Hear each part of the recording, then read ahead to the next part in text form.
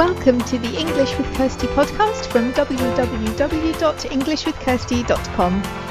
Here I'll be sharing with you tips, information and other learning resources so that you can improve your business English.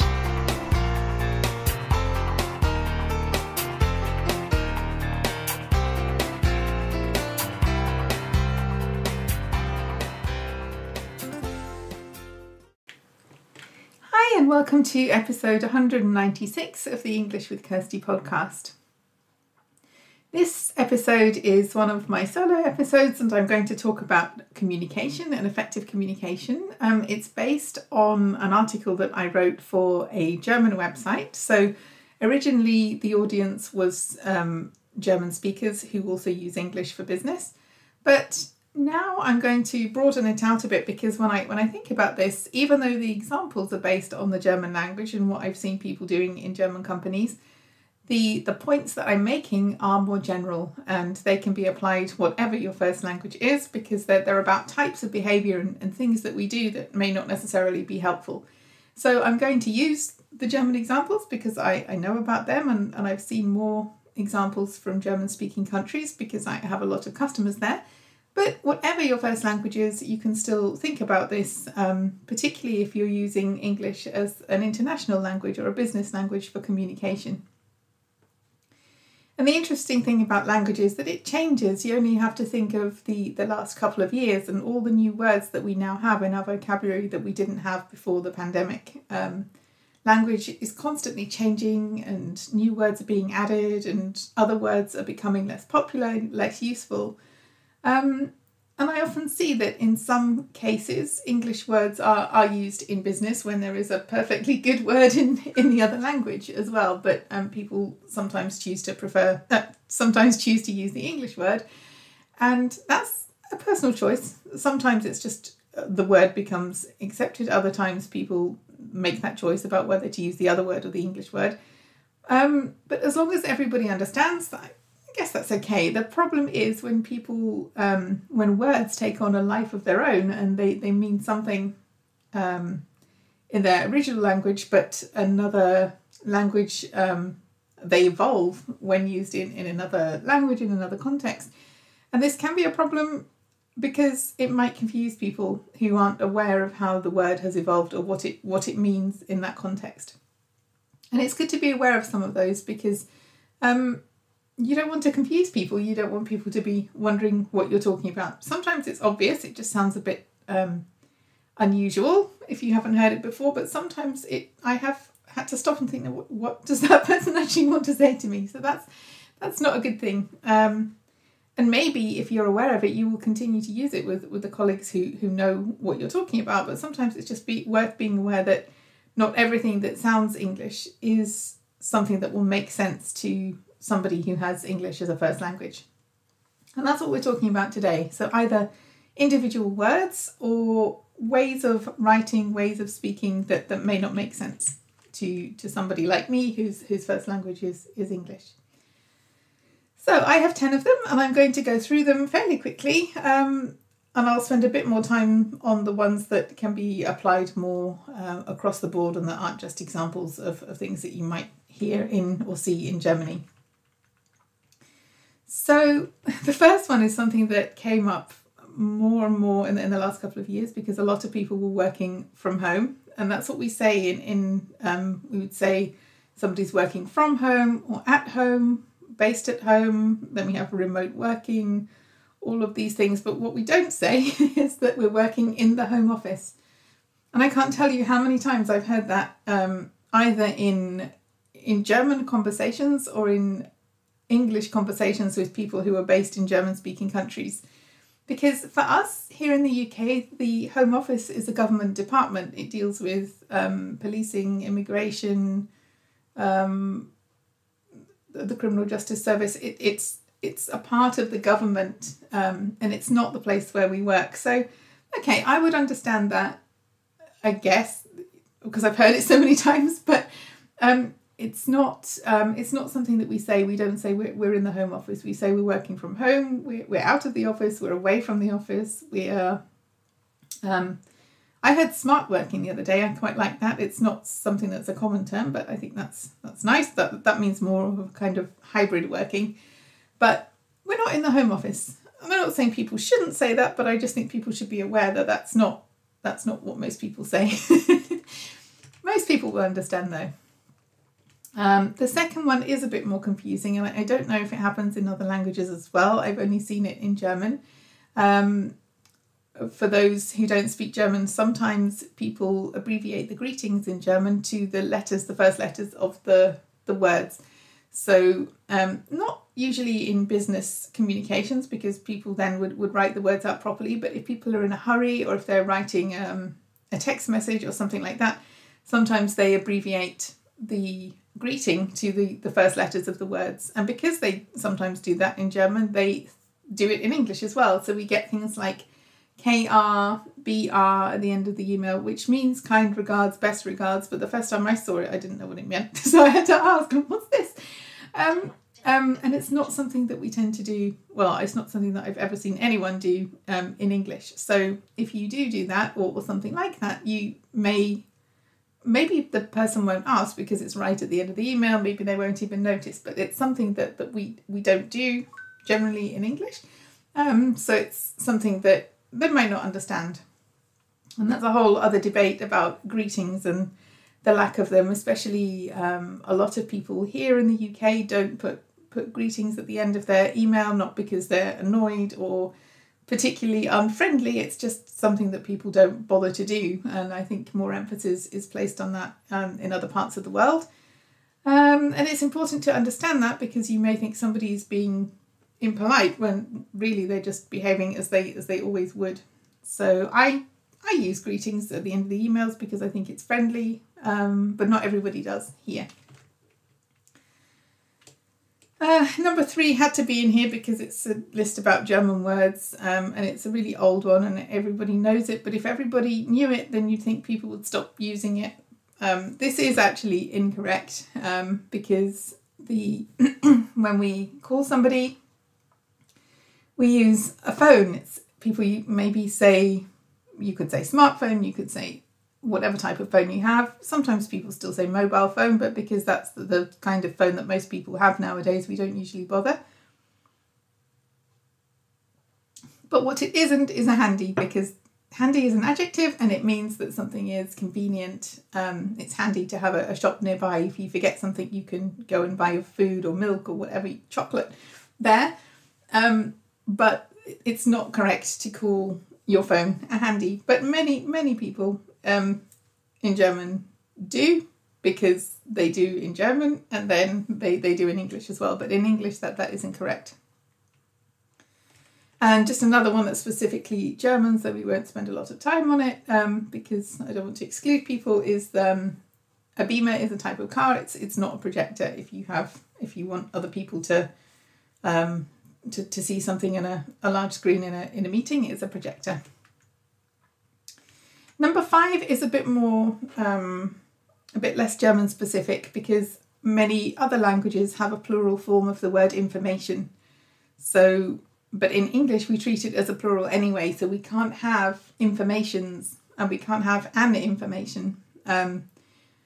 You can have some information or a piece of information or no information or a lot of information, but informations with an S is wrong because it's already plural. So you can't add an S to something that's already plural. If you want to make it singular, then you have to say like an interesting piece of information or a fact or something like that, because it's already a plural word, and therefore it's wrong when you add, like, for further informations, click here. I see that a lot, but it's not correct because in English it's already a plural word. Number 6 has nothing to do with business English, but I like horses, so it gets mentioned here. And that is a specifically German thing, but we have, for us, a pony is a small horse. Not a child, like a baby horse, but a horse that isn't very big. And you can have a ponytail, a hairstyle where you collect the hair together and bind it together. Like if you don't want it in your face, or if it's a windy day, you might put your hair up in a ponytail. But the I don't have one because my hair is all combed back, but if you have some shorter hair at the front, above your eyes, across your forehead, that's a fringe. It's not a pony.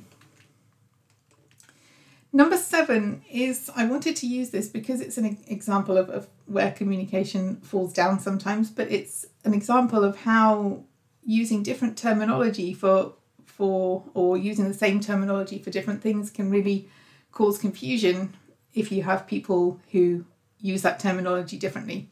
So for me, for example, using my website, my homepage is the first page that you get to on my website. If you haven't come through a link or something like that, it's the main page on my website, which for me is www.englishwithkirsty.com.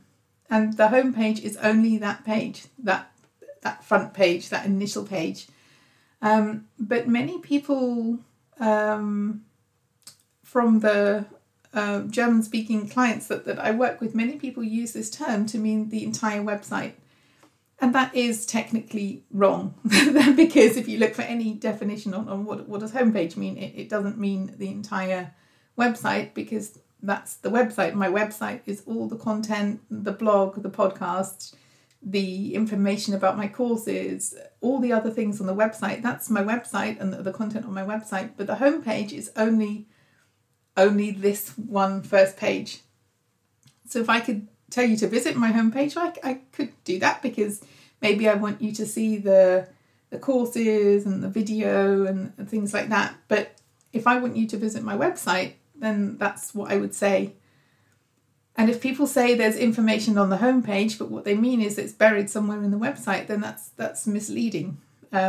Because I would go to the homepage and not find it there and think, okay, well, they lied to me, or they made a mistake, or that there's a problem. I wouldn't think to look on the rest of the website because you said it was on the homepage and it isn't. So this is where it's important to think about what something actually means and what other people will know that it means. And just don't use homepage if you mean the entire website.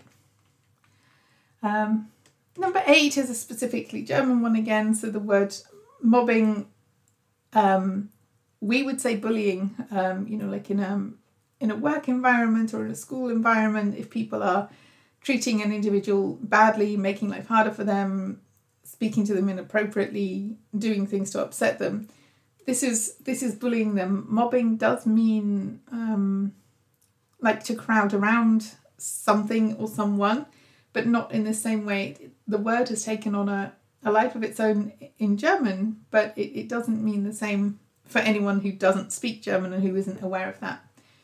For me, it's not so difficult because I do speak both languages and I'm aware of some of these differences. But if you're using English with people from different countries, or even if I'm talking about native English speakers here because, I am one, but it may be that other people who are using English as an additional language from outside of Germany won't understand these things either. And the same if you're based in another part of the world, there may be things that make sense to everyone in your office and everyone in the country where you are, but there may not be a type of English that's understood by everybody who uses English. Number 9 is also a specific German one, but for some reason the word peeling has come to mean like scrub, like face scrub, body scrub, like these things that you do for wellness. It's not peeling, it's a scrub. And this isn't just an example of a word that sounds English and it looks English, but the first time I saw it, I wasn't entirely sure what they were talking about because that's not how we use that word generally. And number 10 is something that I've had to pick up on because I've worked with people working in graphic design or website design. And it looks like an English word, and in fact it is an English word, but it's not what we would say. So when you are going to have some photos taken, I'm going to get some new photos for the English with Kirsty website, for example, later this month, and we will have a photo shoot. It's not a photo shooting, and it's definitely not a shooting, because shooting is what happens when somebody shoots somebody or something, it is an English word. You could hear about a shooting in the news, but it's not what we do with cameras, and it's not what we do when we're taking photos. So that's just a photo shoot, and it doesn't need this stray ing that keeps being added to it. I don't know if that happens in other languages too when English is being used, but I've definitely seen it a number of times in German, and it's incorrect. It's not a variation. It's just incorrect. So the correct term is a photo shoot. If you want to see the article about these words, I will link it because it's on a website that's in German, but they do publish some articles in English. I cooperate with this site. It's a site where you can find jobs. It's a German site where you can find jobs for people who work with languages. So if that's you, it may be of interest to you. But also you can just have a look at the news articles there as well. Some of them are in German, but there are other articles aside from mine that are also in English. So I will add the link to that. And if you want to receive information about the podcast or about other interesting articles or resources that I found on the internet in relation to English or communication in general or language learning, you can also sign up for the English with Kirsty newsletter, which comes out once a month, so it won't be filling up your inbox every week. You can do that by going to the show notes page, which is www.englishwithkirsty.com/podcast/episode 196. Or actually, there's a form on every page, even on my homepage, englishwithkirsty.com, and you can sign up for the newsletter there. But if you want to see the article, then you need to go to the show notes page, which is englishwithkirsty.com/podcast/episode 196. I hope that was helpful. I know that not everybody here is a German speaker, but some of these things are things that we can think about anyway, things that may be obvious to us, but might not be obvious to everyone else that we're speaking to or working with. And the same goes for us too here in the UK. There are things that make sense culturally because we're perhaps aware of them that wouldn't make sense to everybody else if you're in an international meeting, for example. So it's something that we all have to think about, and we all have to be aware of who is with us in our meetings, who will see our messages, who the messages are for, and to make sure that we're communicating in a style that's appropriate for them. Hope that's useful. Have a good week and have fun learning English. I hope you enjoyed this episode of the English with Kirsty podcast. If you have any questions or comments, my email address is kirsty@englishwithkirsty.com, or you can go to www.englishwithkirsty.com/podcast, where you'll find information about the individual episodes.